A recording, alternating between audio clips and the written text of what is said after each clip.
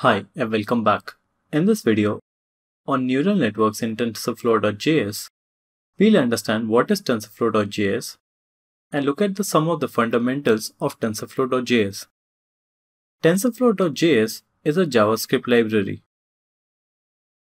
Using Tensorflow.js, we can add machine learning capabilities to any web application. We can build and train models in the browser, as well as build and train models in a Node.js server. Tensorflow.js has a lot of capabilities for neural networks and it is supported by Google as well. Let's see some of the fundamentals of Tensorflow.js.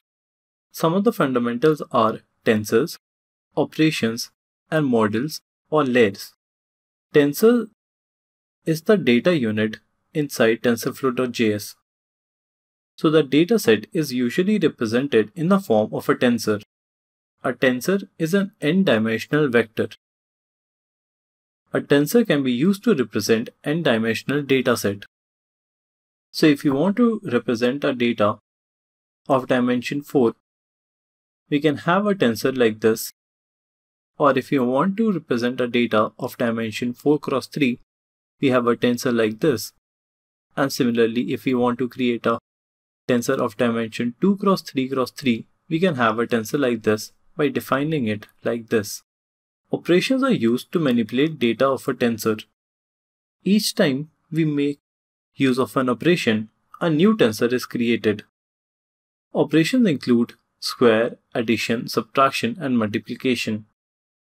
Another important concept in Tensorflow.js is that of models or layers. In Tensorflow.js, model is the buildup of one or more layers.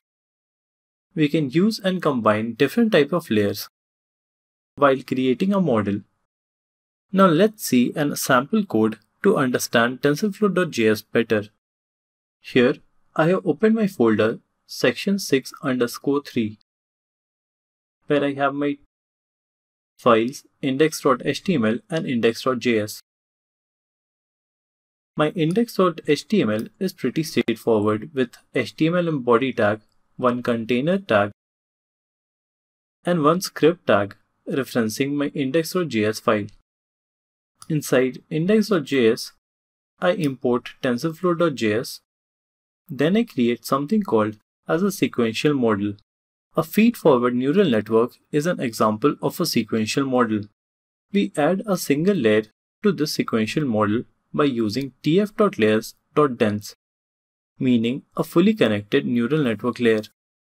Since the number of units is 1 and the input shape is also 1 and there is only one layer, this can also represent a linear regression model. Next, we compile the model by passing it the loss function as mean squared error and the optimizer as stochastic gradient descent.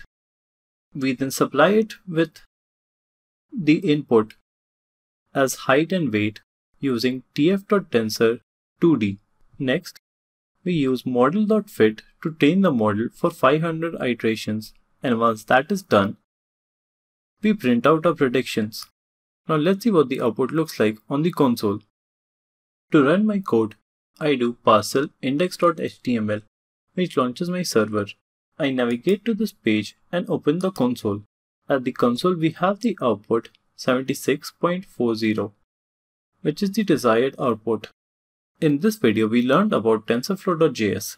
In the next video, on multi-class classification using Tensorflow.js, we'll be using Tensorflow.js to build a multi-class classifier. So I'll see you in the next video. Thank you.